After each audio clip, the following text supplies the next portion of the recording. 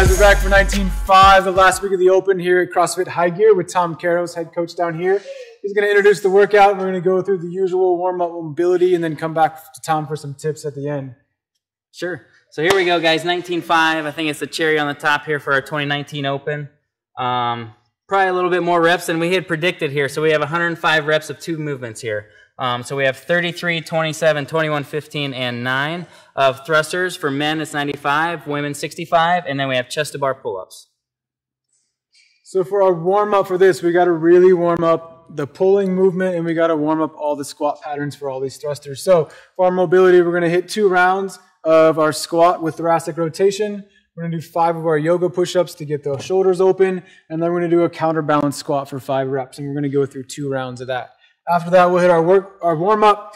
We're going to hop on that bike for 3 minutes. In each minute, you're going to increase that intensity to get the heart rate up before all these reps of thrusters and chest to bars. After that, we're going to warm up our thrusters. So we're going to do 5 one-arm thrusters on each side. We're going to do 5 kip swings on the bar into 5 kipping pull-ups, and then 10 hollow rocks to finish off to get that core for all the kipping that you're going to have to do on these chest to bars. All right, so Mitch is going to run through these warm-ups. First, we're going to go through those squat with thoracic rotation. So he's going to squat down for us. Elbows are going to be inside the knees, and he's going to rotate towards the ceiling and then back down. He's going to get that mid-back open for all this overhead work and these thrusters. Good. After that, he's going to come into a plank position, kind of tall push-up. We're going to do 5 yoga push-ups. So he's going to go all the way down and then drive straight back, hips in the air. Good. Get those shoulders nice and active. Come back down. Good. And then push all the way back up. So then come down. Good. And then drive back up. Perfect. And relax. So then we're going to finish with that counterbalance squat. So he's going to hold a plate.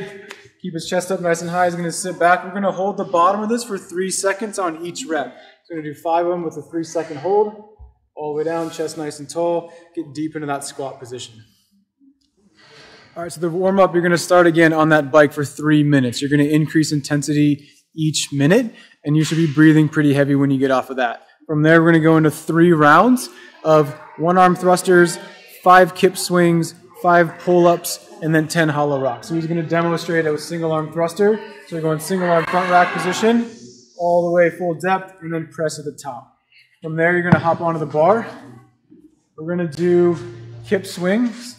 So nice arch, hollow position, and then straight into your pull-ups.